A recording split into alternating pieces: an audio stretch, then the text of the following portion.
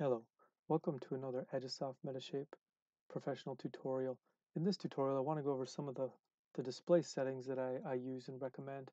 So first of all, we'll get this nice black background color configured for you. So if you go to Tools, go all the way to the bottom, you'll find Preferences. Now, we'll kind of start from the top. So English is the preferred language. Default view is the model view. You can change this to dense cloud. It depends on your preference there, but model is going to be the actual mesh model of your project or your site. And then theme is classic. I really do prefer this over the light or the dark theme, so I recommend this. It looks like it defaults to high DPI mode, so we'll leave that. And then we'll leave the rest at defaults.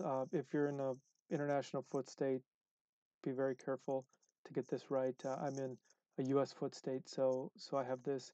My understanding is the U.S. foot for future NGS projections is on its way out.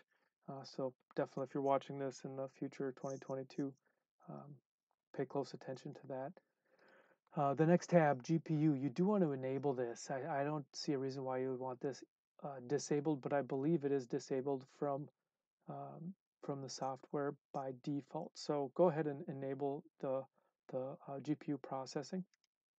Now here's a network processing tab. You can do a local network processing. This is something that you would configure. Or if you look at another video that I've published, it's a cloud processing video, and in that I tell you guys how to set this up.